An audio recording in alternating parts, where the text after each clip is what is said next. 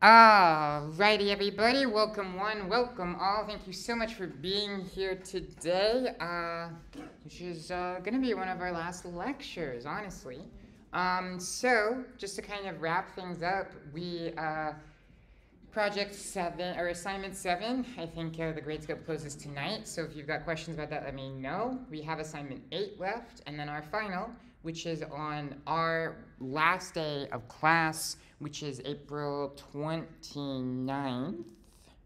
Yes, it is April 29th, so that's in a little less than 2 weeks. So here's how it's going to go. We're going to finish up our Java multi-threading lecture today. That'll give you all the tools you need to kind of do the threading side of Assignment 8. We are going to have a history lecture next Monday. It's one-off. I'm going to just talk about stuff and things that kind of connect the past to now. It's going to be kind of ranty to the surprise of absolutely nobody. But that's Monday. And then next Wednesday it's a review session, and then it's the final. Right? So we really are kind of in the home stretch here. As for grading, I have maybe about half of the exams graded. They will be done by the end of the week, come hell or high water. I don't quite know how, but they will be done. So we will have our exams back. Assignment 6 will be part of that. I'm getting the exams done first because those are harder. But once the exams are posted, Assignment 6 will be close behind, and that should give us a pretty strong idea of where we're standing. I'll try and get Assignment 7 graded as quickly as possible, but unfortunately, my galaxy brain idea was to write a program that I need to manually download and run every individual program to verify that the graphics work, so that might take a hot second. But I'm going to try and get grades turned around as fast as I can so you all kind of have an idea of where you are in the course. Also, course evaluations drop, I think, start of next week, so I'm going to start kind of making moves about that, and you'll kind of hear my spiel about it at lecture Monday, but that is coming down the pipe. Again, if we hit 80% completion, we get some extra credit, so definitely be prepared to take those evals when you see them. I mean, I've got more time today. I'll do my eval shtick today. I'll do a shortened version on Monday, but basically, 2 incentives, right? The carrot and it's meant to be a stick, but it's not really. The carrot and the other carrot. The carrot and the piece of candy, I guess. But basically, the more boring, but very genuine kind of reason I would ask for you to do the course evaluations is y'all's feedback is like the most valuable tool I have to make things better, both for this course specifically and for my teaching in general.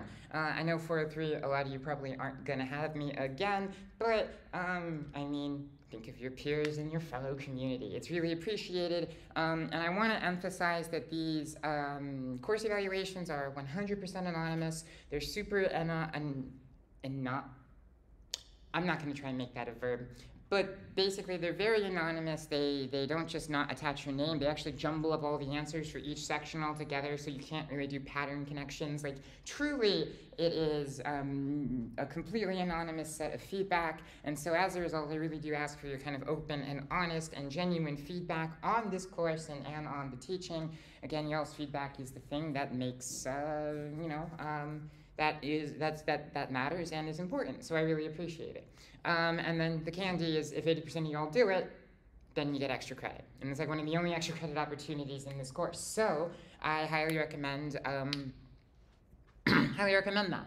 The extra credit tends to go in the assignments category. So, basically we're talking about free points on an assignment, and that tends to have a pretty positive impact on everybody. So, again, that is the course evaluations. I think they come out at the start of next week. So when you see them, if you could get a chance and complete them as soon as you can, I will keep everybody updated on what our current course percentages are. But yeah, do the evals and tell your friends.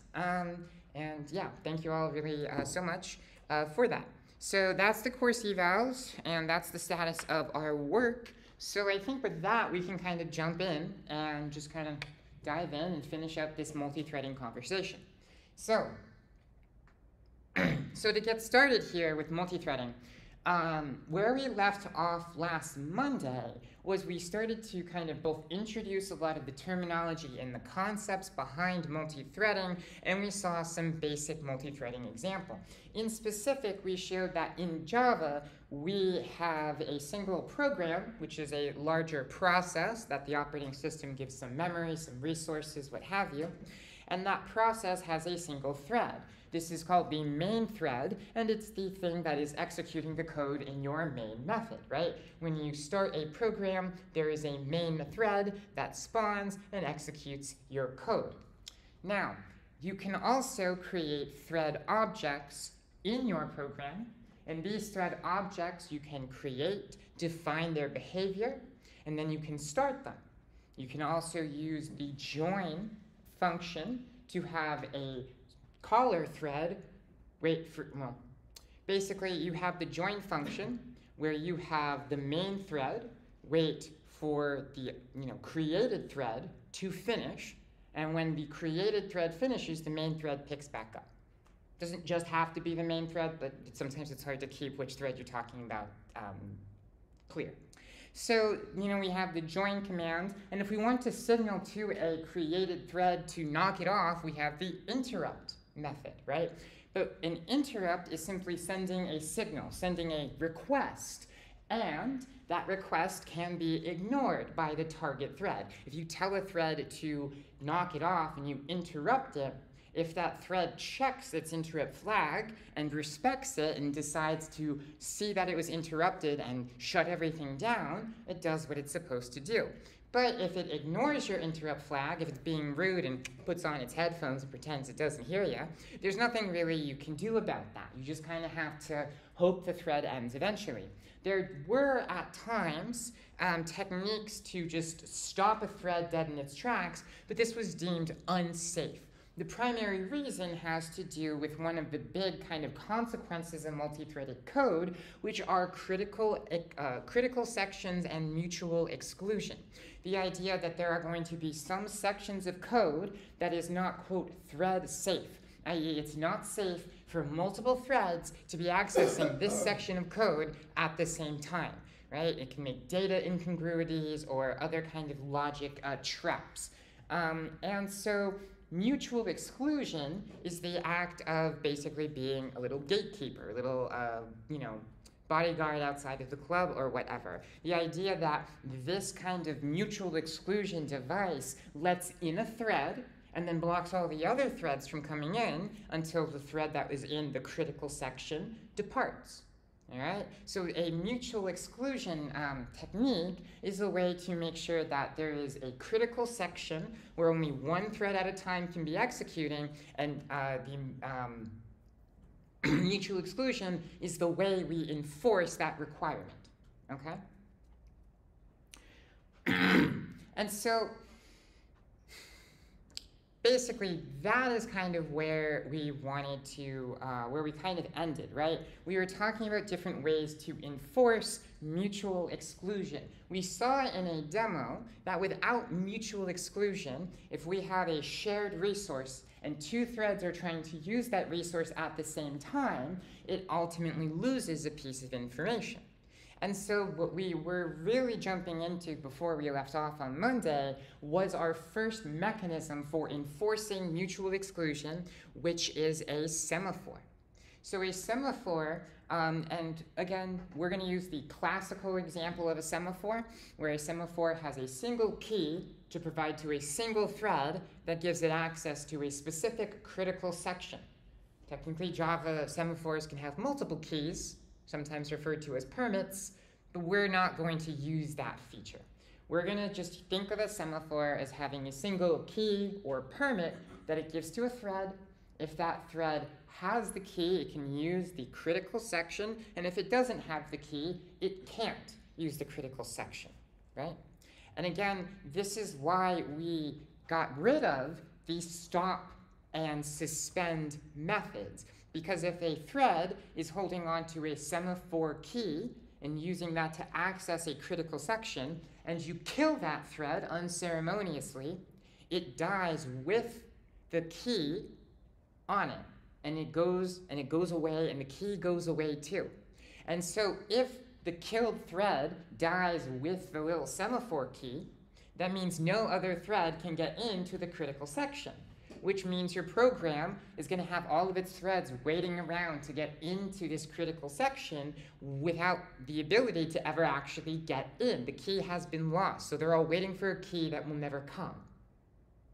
This is called deadlock, right? Deadlock is when your program doesn't crash, but it locks up because all of your threads are waiting for some other action that will almost certainly never happen. But the trick about deadlock is it's almost certain, but it's not possible to prove that it will never happen. It kind of relates to the halting problem from 303. The idea that you cannot verify the difference between a program that will be in an infinite loop and never end, or a program that's just taking a very, very, very long time. There is no way to mathematically verify the difference, right? The only way you know if a program will finish is to just run it until it finishes. It's not finishing in a reasonable amount of time doesn't prove it will never finish. It just proves it hasn't finished yet. And that distinction makes deadlock a very challenging thing to mitigate, because the compiler cannot just recognize, oh, this has been stalling for a long time, let's break up the party.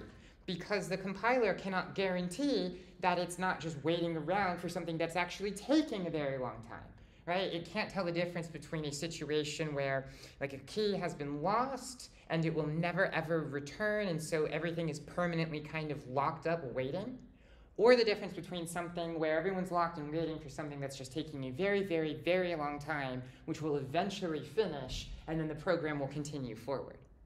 And because you cannot tell the difference between those two circumstances or situations, the compiler can't help. So it is up to the programmer, 100% on the programmer, to make sure that the multi-threaded code we write never ends up in a situation where it is waiting for a situation or some event to occur that will never occur, okay? So basically, it's a bit of a house of cards, and we're on our own. We need to make sure that this house doesn't topple over. We don't get any help or support from the compiler or from the language. It's really on us as programmers. So, with all that being said, I wanted to kind of show how we can use mutual exclusion via a semaphore to enforce a basic, exclusion policy so that two threads sharing a common resource can utilize that resource without it going up in flames. Okay? So let's take a look at the code.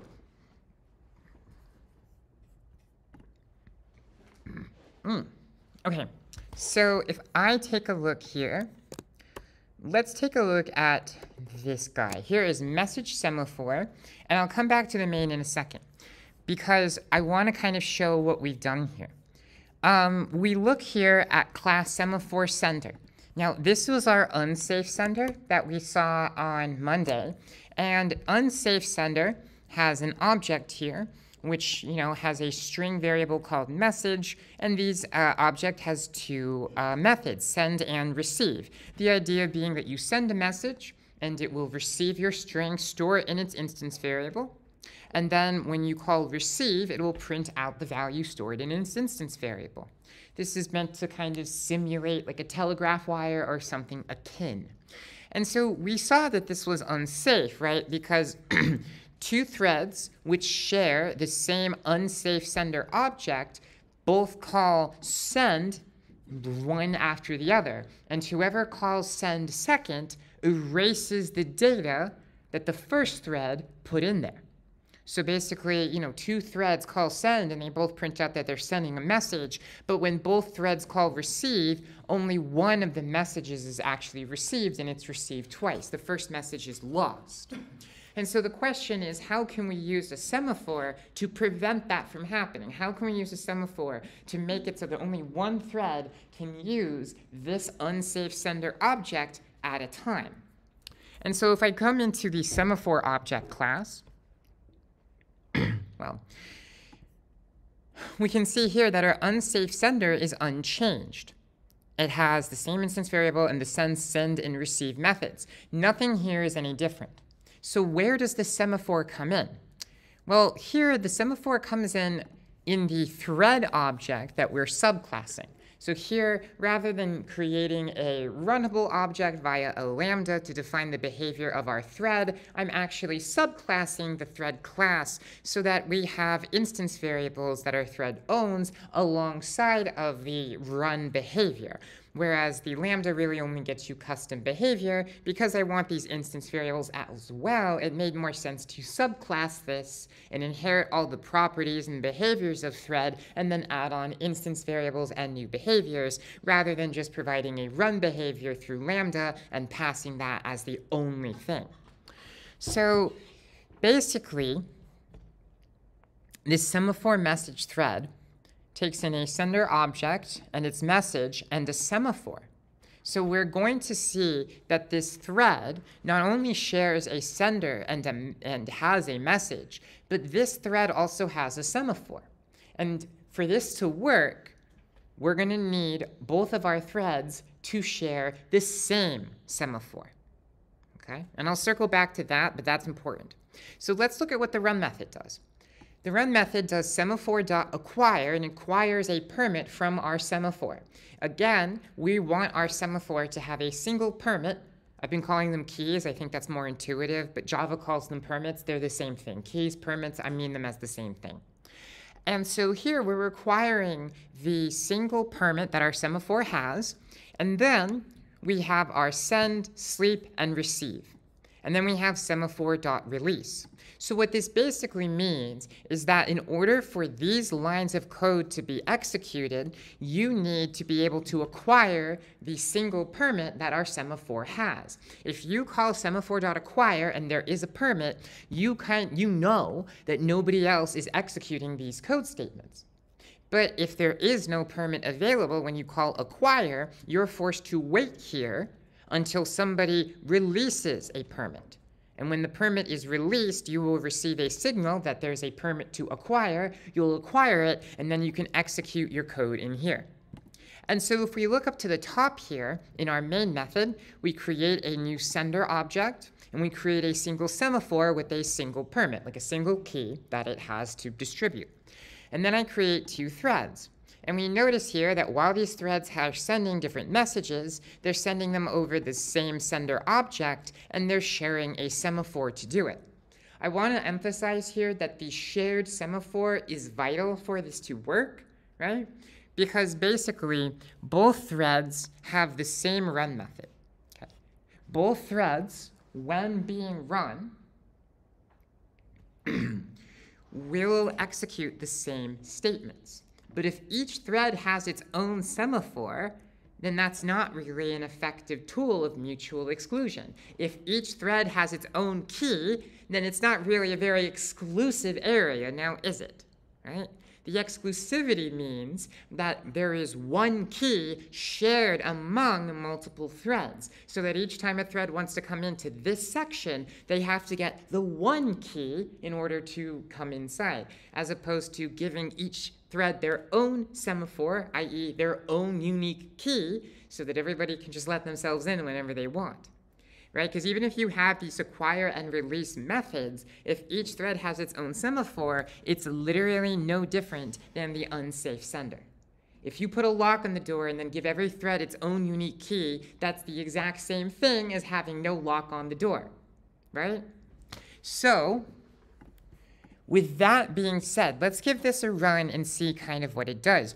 We again expect that because there is the semaphore requirement, because you need to get the semaphore's single permit, and there is one semaphore shared between two threads, one thread is going to get here first, acquire the permit, and force the other thread to wait for that permit to be released in order for that second thread to execute its stuff. So let's run this and see if that actually happens. It should. Okay, look at that. Sending, received, hello, sending, received, world. So we can see here that this actually works. But one of the things I want to emphasize by rerunning this is let's look at the execution time. We see it's a little, hang on, I might put a sleep delay on this.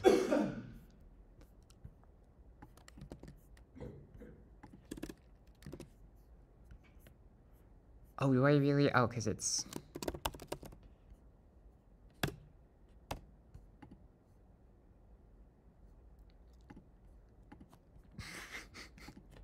Hacky. I'm just doing this so I can zoom this in. There. So we send world, we receive world, we send hello, we receive hello. All right? And so the idea here is that this is mutual exclusion, right? The idea is that the first thread, but also notice, okay, we got it. I didn't notice that at first, but I wanted to see this. This time when we ran it, the world thread got there first. This is a race condition. I know we start thread 1 first, and thread 1 has the hello message, but that does not guarantee that the thread 1 is going to actually get the permit first. I would consider it to be a tad bit more likely, but ultimately what thread gets to the critical section first is a canonical race condition. It's up to the Java runtime, the virtual machine, and it kind of does whatever the hell it feels like. It's not predictable. It's not deterministic, at least not in any pragmatic sense that is useful to us as programmers. And so basically, I ran it this time, and, well, the world thread got there first. So the world thread got the permit, and the hello thread had to wait. And that's the other reason why mutual exclusion is so important. There is no determinism in these race conditions, right? There is no way of saying, well, we started thread 1 first, so thread 1's always going to get there first, so we can leverage that to make our code work. No. There's no guarantee about when any thread shows up to any specific part of the program. You really do have to assume it's chaos every time, which is unfortunate for us as programmers, right? Assuming chaos gives us a lot less to grip onto than assuming predictability. If we can assume predictability, we can leverage that predictability to make quirky or easier, hacky, and yet working code. But when it's complete chaos, we just have to kind of batten down and write robust, well thought out, well tested stuff, which sounds better and maybe long-term is easier to maintain, but that's a lot of effort that has to go in, and it's easy to make mistakes. So that's just kind of the reality of multi-threading. The bar is quite high.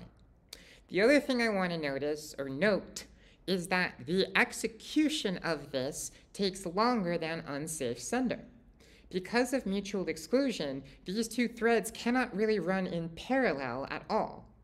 When we run the unsafe sender, we see that they send their messages at the same time and receive their messages at about the same time. Now, one of the received messages has been lost, but they execute relatively in parallel. Whereas now that we've enforced mutual exclusion, we no longer have that parallel execution, right? We spawn both threads to start, but the second the first thread gets the permit, the second thread just waits around for the first thread to finish and release the permit. And when the permit's released by the first thread, the second thread picks it up and starts executing its code. So even though we have two threads that can, in theory, run at the same time, because they're only executing a critical section of code, the threads end up running sequentially. One thread runs, releases the permit, and the other thread gets that permit and runs its code, one after the other. And we can't even predict which one comes first and which ones come second. We just have to run the code and see which one comes first this specific time, knowing it could be different each time we run it. Whew. That's a lot. But that's multi-threading. I mean, this is what we call a crash course, because that is a lot of word vomit, but that's pretty much just all multi-threading is at its core. Multi-threading becomes a nightmare because the consequences of making this code more complex, I'm sure we can kind of see how adding complexity to this is going to make it way worse, but this is the underlying principle that drives all multi-threaded code. And I think that the principles, if we distill an example that is small enough to grapple with in this kind of a context, I think you can get kind of an idea for what those principles are. because it's really good when you're doing multi-threaded stuff to make sure you really get the principles, because once you start growing the scope of the code you're writing, the inherent complexity of multi-threading is going to come crashing down on you. So you really want to make sure that the basics are rock solid so it can support the weight of the nightmare code that you're writing on top of them. In a way that if you're just throwing stuff together in Python, you might be able to get away with not knowing as much because it will work. There's a lot finer tolerance for multi-threaded code. It's really easy to make multi-threaded code which looks like it kind of works, but every 20% of the time it deadlocks or something like that. You know what I mean? In Python, if you're just gluing random crap from the internet online over and over and over again, and you finally get something that works, it's probably going to stay working for the duration of how long you need it to work, which is probably about a month. And then you're done crunching whatever weird input data into output data you need to crunch, and you put it away forever. Whereas multi-threaded code, it's very easy to write stuff, test it, looks good, and then kind of launch it onto a larger system or with some new input data, and all of a sudden, a quarter of the time, it just freezes. It's way, finer tolerances, a lot more room for error in multi-threaded code. Whew, okay. But rants aside, that really is all that I have to say about semaphores. Semaphores are really powerful tools and relatively simple ones in order to enforce a level of mutual exclusion. I simply want to reemphasize for a final time, this only works if there is a single semaphore shared between threads. If you give each thread its own semaphore, this doesn't make any sense. Again, the point of semaphore is to put a lock on the door of a critical section and have one key for that lock and give that one key to each thread one at a time. So one thread gets the key, when the thread's done with it, it gives the key back so that another thread can get the key. If you give every thread its own key, then you may as well not put a lock on the door. Okay? I just want to emphasize that. That's something I've seen come up in the past. So with all that kind of being said and established, why keep going? We've got semaphores. Why not just stop there? Well, so here's the thing about semaphores. Again, the principles I like, but let's keep expanding of what happens when we add complexity. So although semaphores themselves are protected, there's no protection against their incorrect use by programmers, which is one of the most passive-aggressive bullet points, I think, in any of my PowerPoints, full stop. All right? Semaphores themselves are great, but programmers are idiots, is basically what this is saying. All right? And unfortunately, there is some truth to that. One of the things I like about multi-threading is, there's a very common kind of attitude in programming that, the user of your program is a moron. And I'm conflicted about that. On the one hand, it is a good perspective when writing code to assume that people will use it in the worst possible way and that your code should handle that. On the other hand, I do think the chide attitude of, oh, every user's a fucking moron, tends to leak into how we view the people using computer science products, particularly if I look at Silicon Valley in the past 10 years, where we see our users more as products to be squeezed for capital than actual human beings with lives. I do think that the attitude has some downsides and some consequences we don't really talk about much in the industry. And I like multi-threaded code because it really puts the mirror into the face of the programmer. It's not the user who's being an idiot, it's you, the programmer, doing a bad job at writing multi-threaded code. So I just kind of think that's funny because usually that is the attitude we take towards multi-threaded. Multi-threading's fine, programmers screw it up, which makes sense if we're giving grace to it. Multi-threading is very, very complex, and it's very easy for the human mind to be like, oh, I thought that was this, and this is that. And again, very fine tolerances. A lot of times, mistakes like this in a normal Python program that just transform text A into text B, those errors you'll see at runtime or compile time, you'll identify them, you'll fix them. Multi-threaded errors can just be a lot harder to suss out. The type of thing that would cause an exception in Python that you would identify, fix, and correct might cause deadlock 1/5 of the time in multi-threaded code. And it's a lot harder to notice what's going on if that happens.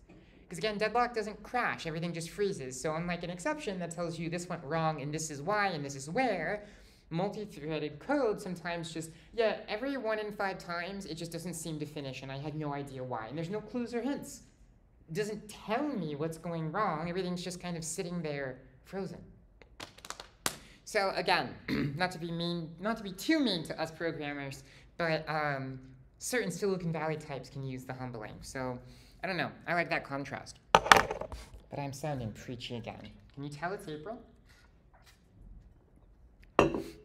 So some of the issues that we might encounter with semaphores, there might be an incorrectly defined critical section. Okay? Again, comically listed as critical mistake on these lecture slides. I don't think I made that one. I think that's a holdover from long ago. But yeah, basically, if you think a critical section is between points A and B, but it's actually between points A and C, well, the semaphore is going to do its job all fine and dandy, but you've misdefined the critical section, and that's going to cause problems, right? Another example is that sometimes you write code that ultimately does this. You force a thread to acquire 2 keys before entering the critical section, even though there might only be 1 key available. That will cause problems. That one hopefully is more obvious because your code would always deadlock. But there also might be situations where you have multiple keys floating around, and this normally is fine, but in some specific circumstances, every thread has 1 key, and then one thread needs 2 keys, and it freezes up, never lets go of its key, and everyone else needs a second key that isn't there, and So, like, again, most of these errors come from programmers messing up where to put their critical sections or how to set up the permit or key acquisition and releasing. I've already, oh geez. I've already talked about how these things can cause deadlock, right? I've mentioned deadlock a number of times. And basically, I don't want to go into this example, right? I think I've had enough deadlock examples already. But I do want to state that these difficulties with semaphores push developers to think, is there a better way? Is there a way to handle mutual exclusion that doesn't require me manually creating semaphores and explicitly defining the start and end of critical sections? I, a programmer, am not super confident with my ability to do that without screwing something up. And so, in response, we also invented a concept called a monitor. Now, semaphores are still very much a thing, particularly in lower level languages like C, but a monitor is something that is what's traditionally used in Java, and we're going to kind of explain why. So, okay.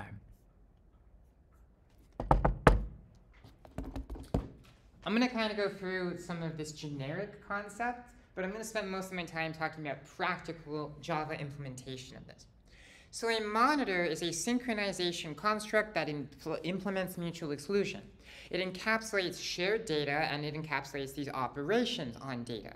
At most, one process at a time can be using any of the monitor's operations. Monitor has an associated wait queue to track processes that are waiting to use its operations.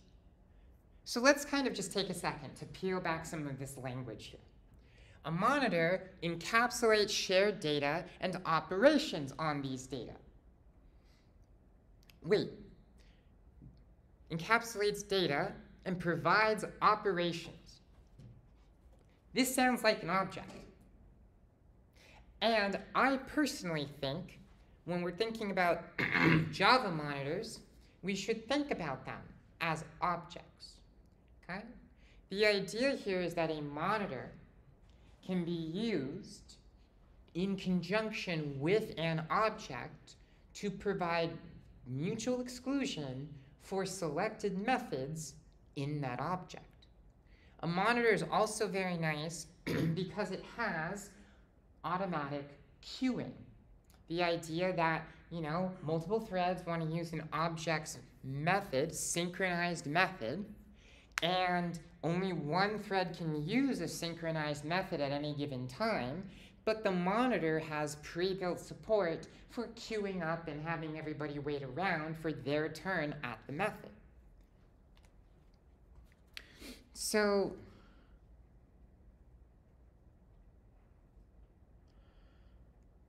I don't care. I'm going to talk about this relative to the Java objects. I'm not going to talk about it in theory. Um, oh, maybe a little. Basically, the idea is that a monitor also has something resembling a semaphore. It has condition variables. And each queue of processes is waiting for the condition, and each has an associated suspend and continue. So if a continue queue is empty, a call to continue will have no effect, and suspend always suspends the current process. Basically, the idea here is that it just tells you that if you have a queue of threads waiting to use a specific synchronized method in a monitor, then you have a level of suspend and continue operations, right? You can tell something in the queue to kind of wake back up, or you can tell them in the queue to wait, right? You can have kind of explicit signaling. Now,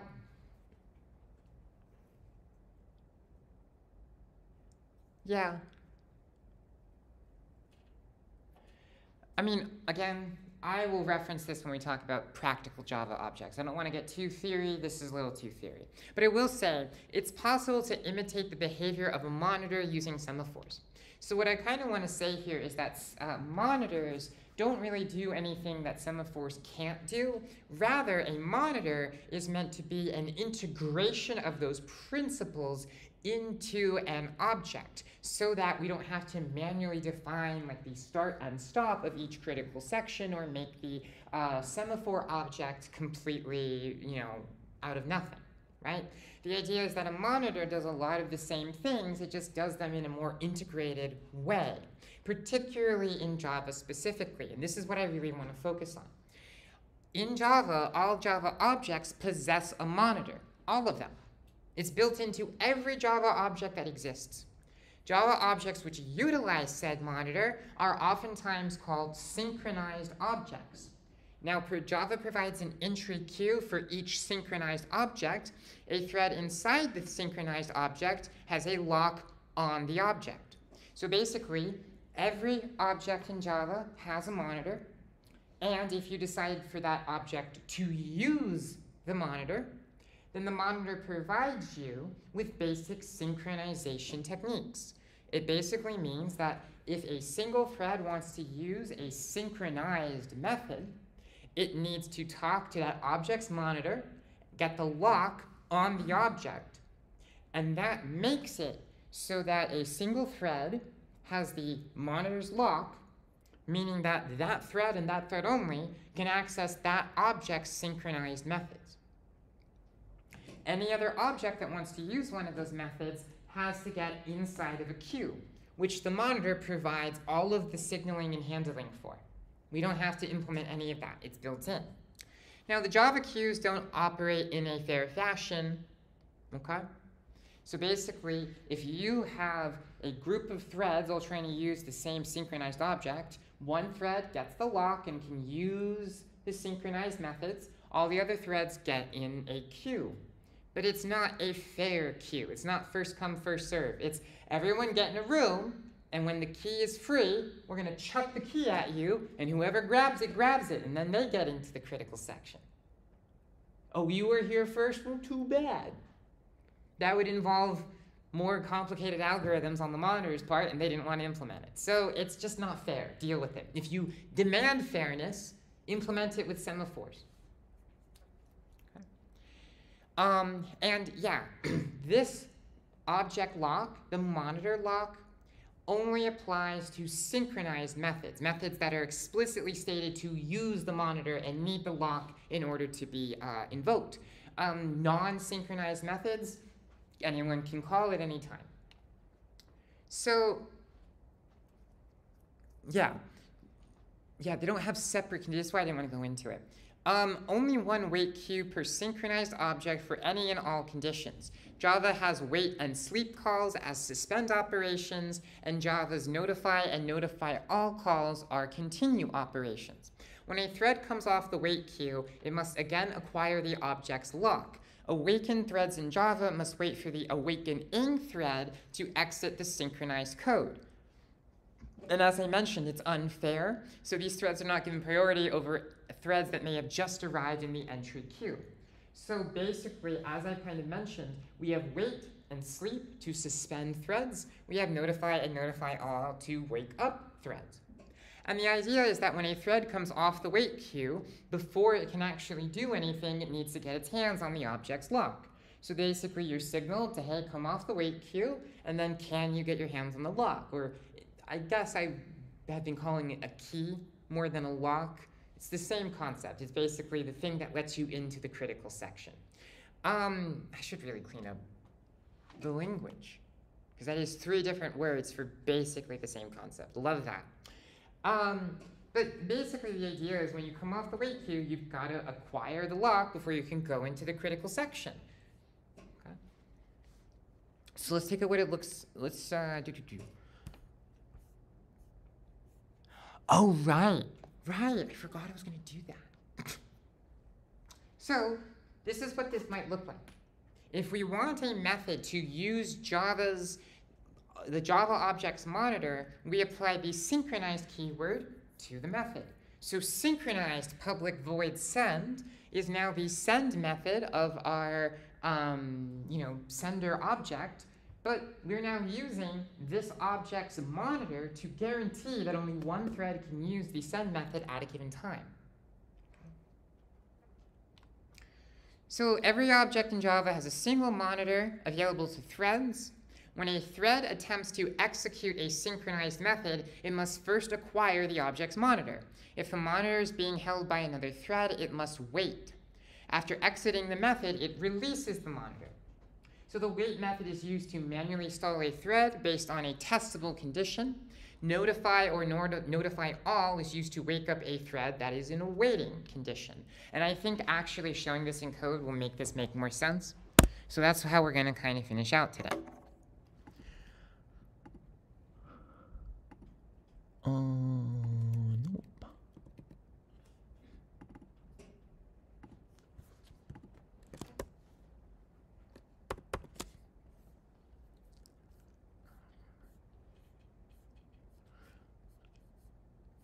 Okay, so we have our thread, all right? We have our thread object. Now, you'll notice that this thread object is going to look a lot like the thread in the unsafe sender. This thread object has 2 instance variables, a sender and a message, okay? That's all it has. Oh, come on, get in there. And all it really does is in its run, it calls send, sleeps the thread for 1,000 seconds, and then it receives the message. That's all that's going on here. And when we look at the main method, we're simply creating 2 threads that share a sender, and then we start both of those threads. Okay, so if we're not using semaphores, how are we enforcing mutual exclusion here? How is this different than the unsafe sender?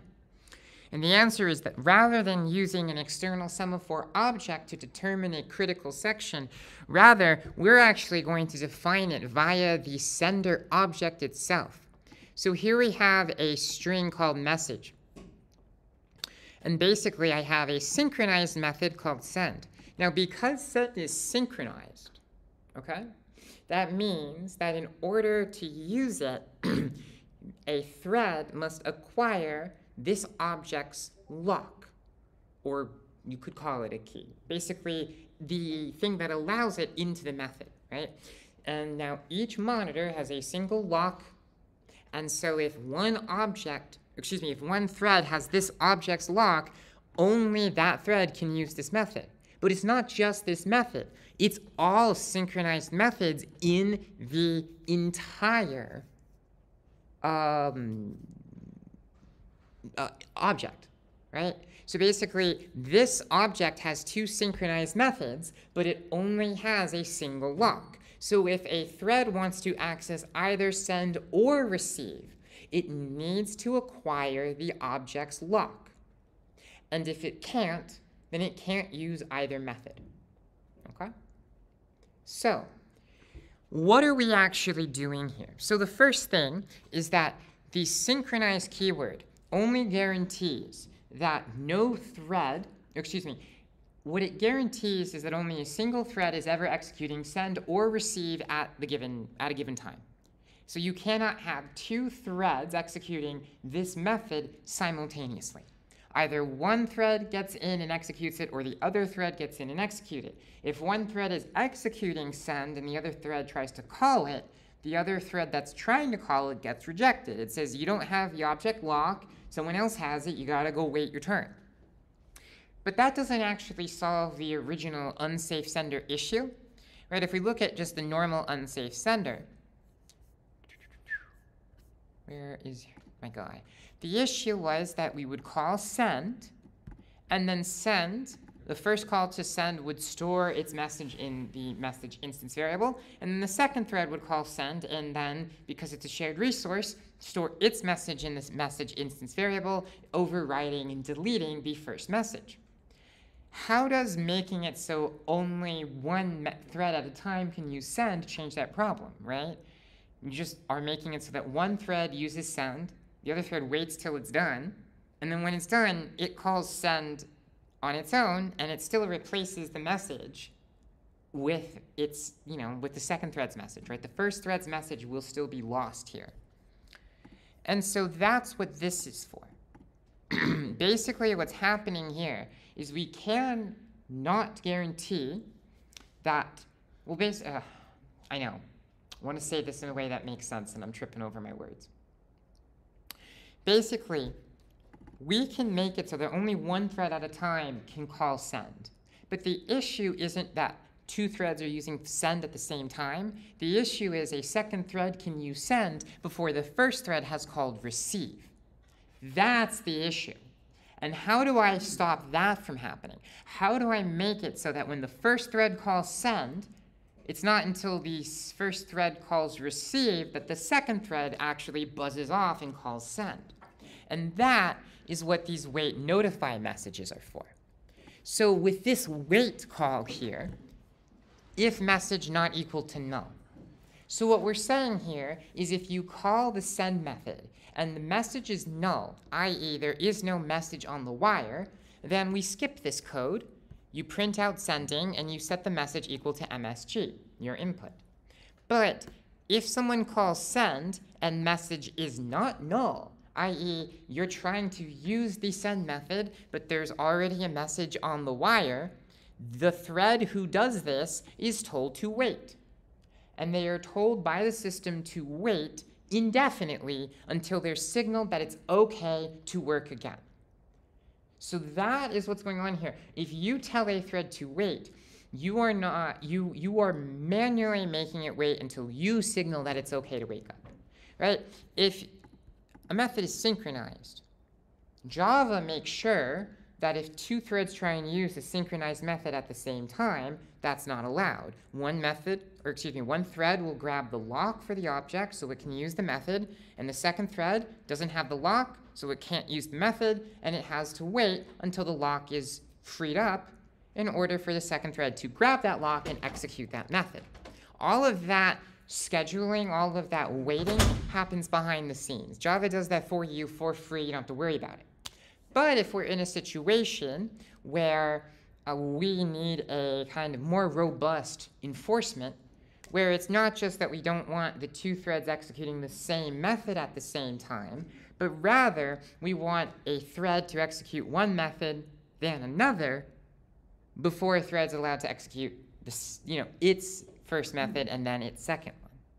And so by doing this, we're basically saying, hey, this prevents two threads from executing send at the same time. So that means the first thread that calls send won't release the lock until it actually sets the message, meaning that when the second thread comes in, the message won't be null.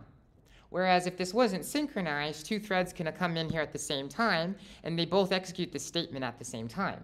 And the message is null for both of them because neither of them have set the message yet. But then the first thread executes this first, and the second thread executes this second, and the first thread's message is lost. So that's kind of what you need both of them for.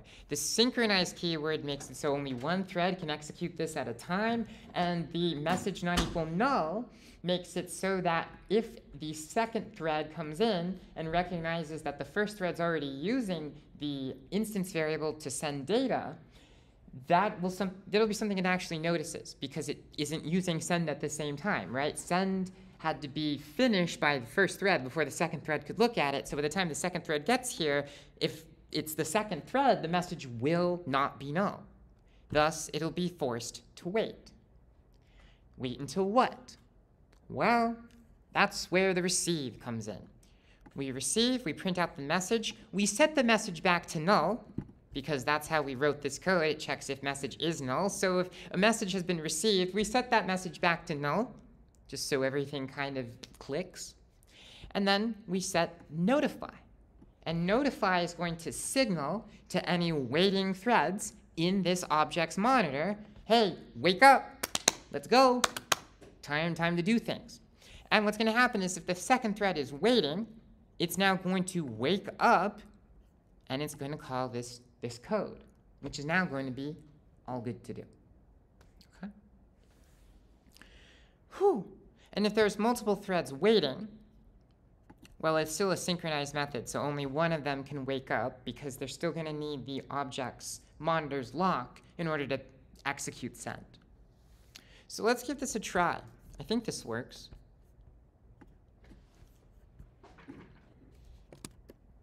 Yeah. Sending hello. Well, did I straight up just not copy? No, it just prints out the message. Okay. The semaphore doesn't. Yeah. That's funny. Probably should have that there. That looks so much better. But yeah. Oh, and look. Sending world first this time. It's not predictable. So, sending world, received world, sending hello, received hello. This uses mutual exclusion through the Java object lock in order to do this. Okay. And just to kind of show something, if I get rid of this, which makes it, oh, are you really?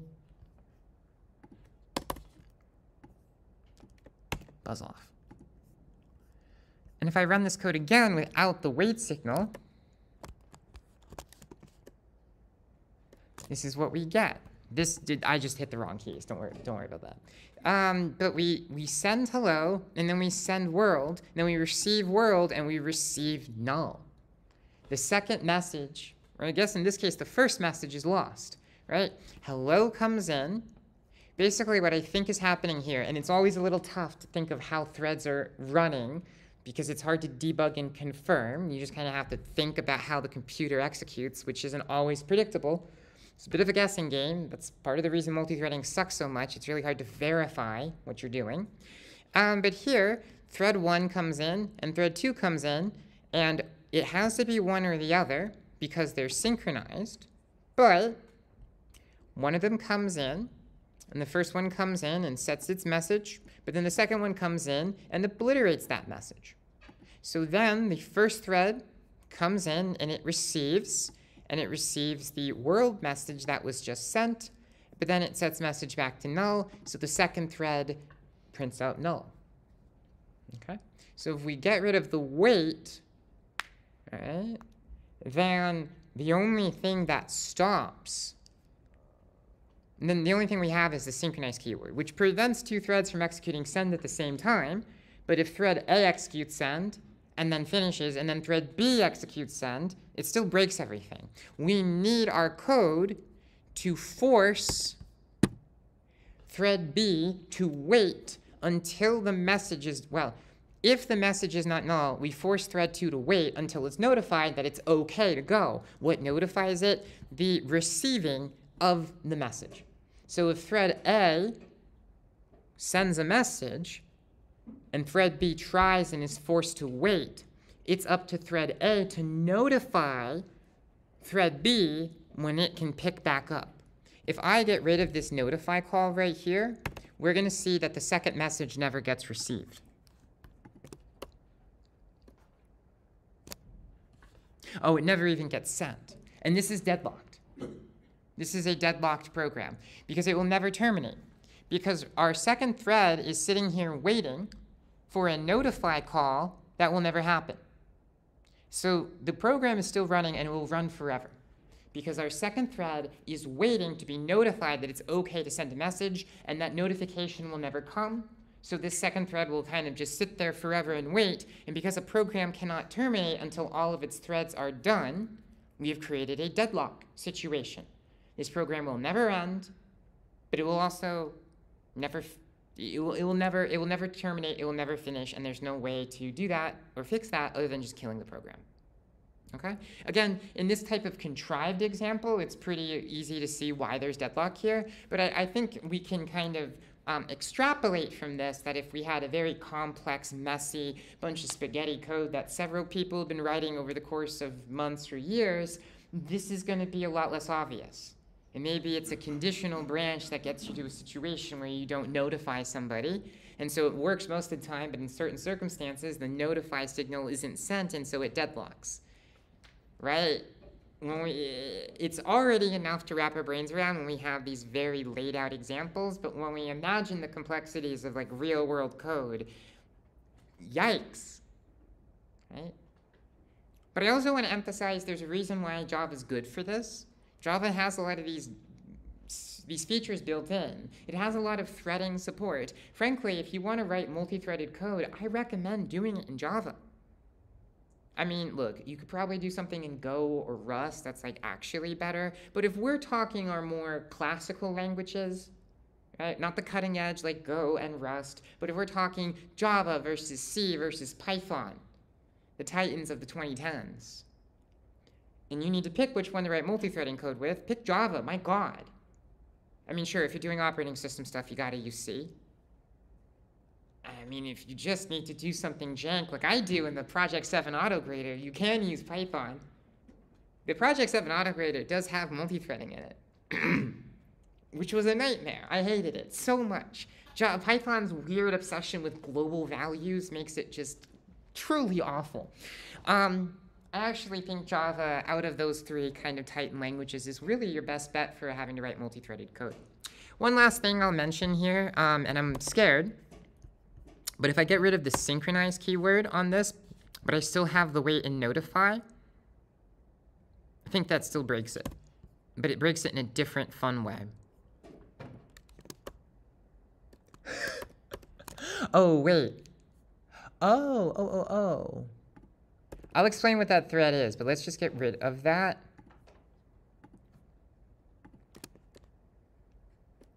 Yep, if we get rid of this synchronization, we have the same problem we had at the beginning.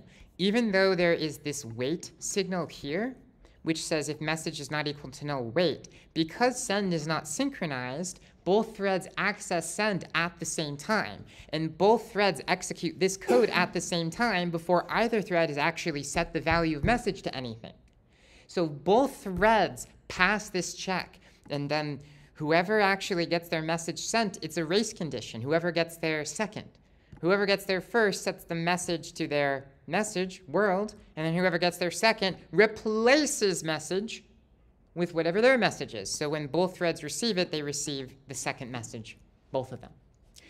And so even though we have this wait call here, if this isn't synchronized, this doesn't work because the two threads will execute send at the same time, check this if statement at the same time, and because both of them are doing this at the same time, neither one set the message, so this is false for both of them. And then one of them does this, and then the other one clobbers the first ones. So that's why you need synchronized and wait. And then why, then, did I need to comment out notify?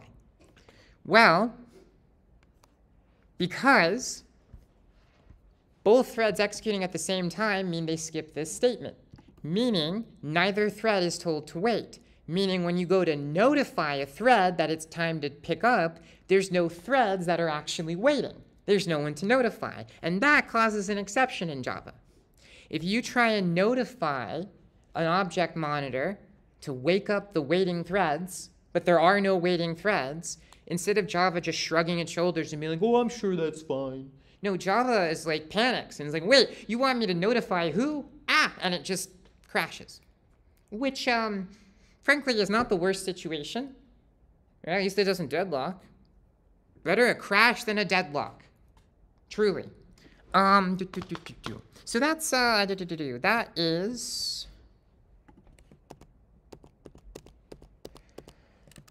oh my god, I don't want that. Just to prove this does work. So this is object monitors. By the way, for the producer-consumer problem, for the project 8 or assignment 8, I don't care how you do it. I really don't. Assignment 8 is really, just get it working. How is pretty immaterial, okay? You can use a semaphore if that makes more sense to you. You can use synchronized and wait notify if that makes more sense to you. Does not matter to me how you implement it. If you do use semaphores, again, just remember one semaphore for multiple threads. But other than that, I don't care. Implement it however you want, totally on you. That's that. And yeah, that's really all I have to say about threading. Any other questions about threading before I get out of here? Okay. I do have one quick rant, and I'll keep it at that. Basically, I just want to quickly mention Java reflection. Basically, one thing I talked a lot about in this course is kind of safety. Right? Language safety and how type systems provide us with a level of safety, preventing things from executing at runtime that don't make any sense. Now, I should actually open this. Now, Java has a strong typing system. It's a strongly typed language, right? It's statically typed. You provide data types to all your variables at compile time, and it has a lot of rules to kind of make sure at compile time that all the data types are doing all the things that they all need to do and everything looks like it's going to play nice. But with all of its strong typing and rule systems, sometimes that can be a tad bit restrictive, right? So what if you wanted to bend the rules or break them entirely? Well, Java actually has a little way for you to do that, and it's called Java Reflection. Java Reflection is a feature which allows programmers to examine and modify the runtime behavior of programs running on the JVM. Runtime behavior in this context includes properties of a class, the members of a class, arrays, enums. Examine and modify basically everything at runtime is what Java Reflection is for, okay? Java Reflection uses, basically, it is a library that allows you to subvert the typing system of Java. In Java, if an object has a private instance variable, that means you're not allowed to see it. Java Reflection allows you to get around this. And you can peek inside of an object and see what's actually in there, private or no. Java Reflection is kind of, not to be too crass about it, but it's in a sense, in a way, it's playing God in the Java virtual machine, right? Java has rules, and you normally engage with it as a mere mortal, right? The rules are there. This is private. This is encapsulated. You can't see this. Java Reflection kind of puts you above all this and lets you see all the rules and kind of be a little like Neo in the Matrix. I should say Trinity, but you need to have watched the fourth one for that to make sense. So I will say, that's one of the things that Java Reflection is so interesting in.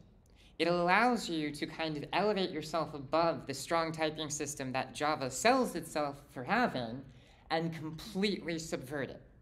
Now, why would you do this? Now, oftentimes, you do this for virtual development environments or debuggers, right? You're running code and you want to see what that code's doing. Java Reflection is a really great tool to kind of peek under the hood and see what the code is actually doing without any restrictions on oh, that's private, you can't see that. No, the point is to see what the code is executing, so you need to be able to see the hidden stuff if you want to understand what's actually going on. That's a good use. Another option is extensibility. The idea that you just write normal code that gets around the Java typing system by using reflection. This is a terrible, terrible idea. It is like buying a car with the highest safety rating for the purpose of it having a high safety rating and then gutting the thing, gutting out the airbags, taking out the seat belts. And it's just kind of like, why? Why would you do that? If you don't want all of this typing system, pick a language that doesn't have it, right? If you don't want a strong typing system, write it in Python, by God. But no, you could, in theory, just write it in Java and then ignore all the rules that make Java worth typing in. I imagine this has happened a few times in history when someone at a job had a legacy project that they were told had to stay in Java, and they were real grumpy about it and wanted to be in Python, so they used Java Reflection to basically make Java act like Python, which is, God, it's so cursed. And people do this. People do cursed things all the time, especially if they don't like their boss. Then it becomes someone else's problem. Lastly, sometimes it's used in testing. I abuse the hell out of Java Reflection in my 255 JUnit test cases for, 255 to try and desperately confirm that 255 individuals are actually doing things the right way, which does require completely destroying the type system, by the way. If I'm trying to take a bunch of people who have never coded in Java before and be like, you're making an object for the first time, you need private instance variables and public data, no, this can't be static, no, this can't be final, and you can't put this random modifier on there, no, this isn't actually correct. That can be really hard to just test for if all you're doing is being a normal Java user, right? If all you have is an object, how do you see if its instance variables are private or public? There's no real way to write that code. If they're actually private, you don't have access to them. Java Reflection, right? You are the one, so to speak. You can see the matrix. And so you can kind of just pull the curtain behind, and you can just go check, oh, does this object actually correctly define all of its properties? I already said this, right? Java Reflection is it subverts the whole reason you use Java. So unless you're using this for a meta reason, like a debugger or test cases, what are you doing? Like, that's what's cool about Java Reflection. It's there, it exists, so you can do things like write test cases, or you can do things like write analysis of codes, like as a debugger or a development tool.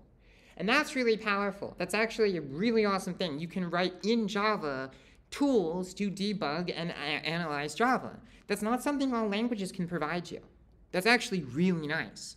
But if you go out of your way to not just use it for the special finite cases it's supposed to be used for and start abusing it and just treating Java like it's an untyped language, what the hell are you doing? Please stop. You're giving me nightmares. I'll just wrap up by opening an example of some of the absolute nonsense I've had to do for some of these test cases. So I actually methoded a lot of this out so that the JUnit wasn't awful, and we're going to skip over a lot of the JUnit stuff. But basically, one of the things I had to do was, because I do not trust 255 people to not screw up their constructors, I created a private method that creates their objects manually. So what it does is it does require that they have a default constructor.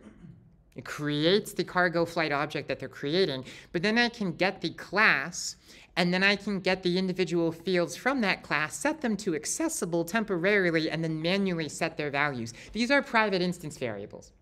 This is what Java Reflection allows you to do. It allows you to create an object and then take that object, rip it open, look at all its private instance variables, and shove data into them, even though you're not supposed to be able to access those variables at all. And that's really great, because now I know when I create a new cargo flight object, I'm not relying on an individual to have correctly implemented their constructor in order to test their other methods, right? Like if somebody writes a piece of code that both constructors are borked, but their getters and setters all work, I want the test to reflect that. I want the test to fail their constructor tests, but pass the getter and setter tests. And so I can do that by not trusting their constructors to work and use Java Reflection to make the objects myself. All they need is to have a default constructor defined. It doesn't even need to work correctly. As long as it's defined, then I can make an object of that type. I can then find each instance variable, manually jam a piece of data into it, and then return the object that's created in the way I wanted it made, not the way they defined it. This is the same thing, but a shipment object. Here we can actually just give it a field and an object, and we can basically just check to see if that given instance variable is or is not private. We can check to see if it is or is not static. We can check to see if it's a specific data type. Some of the typing, class, question mark, really great stuff. This is how you know things are going great. What's your generic type? I don't know. Yikes!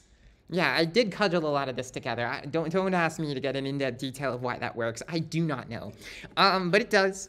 You can test a variable. So if I have, a test object and an expected value and a field to look at, I can take the object, open it up, grab the instance variable out of it, get its value, compare that value to the expected value, and determine if they match. So here, I'm not relying on the getter method for a specific object in order to retrieve data out of the object. I'm using Java reflection to kick the door open myself, rip the value out of the instance variable in a way you're not supposed to be able to do, so that I don't have to trust that the individual whose code I'm grading implemented anything correctly. It's not good to do that. I've seen test cases like that, where the test cases assume other methods that are tested otherwhere in the test suite work in order for those tests to produce reasonable answers. And that is the most cursed BS ever. Intertwined tests like that are bad test design. Tests should be independent of each other. If one test passes, it shouldn't be conditional on other tests passing. It's just bad form. Create custom equality objects. I think there's also like methods for checking if specific instance variables are even present, but I think I didn't actually method that out. Yeah. I don't even know.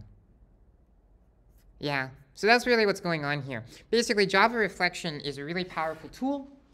It's just, used with caution. If you find yourself using this to test code or to do meta-analysis of code, you're probably on the right thing. If you're using this to make Java work like Python, if this class teaches you anything, it is that different languages have different strengths and different weaknesses. And when you go for a programming problem, you pick a problem first and a language second, not vice versa. You find your problem, you figure out what the needs of that problem are, and then you figure out what language best fits that problem. Do not start by picking a language and then figuring out what you need second, because then you might end up doing shit like this, where you're like, well, I picked Java, and I just don't really need the typing system. So I'm going to just use Java Reflection to subvert the typing system, and you've created a cursed nightmare instead of just using Python in the first place, like you should have. Okay? Okay. I think that's enough moralizing for one day. Thank you so much for being here. That's it for lecture. We're going to have a history rant on Monday and then a review on Wednesday. So thank you all so much for being here, and thanks for the semester. Like this has been a really fun semester. I appreciate y'all coming in, and especially for those of you who come in person, really appreciate y'all being here. All right, thank you all so much. Bye, everybody.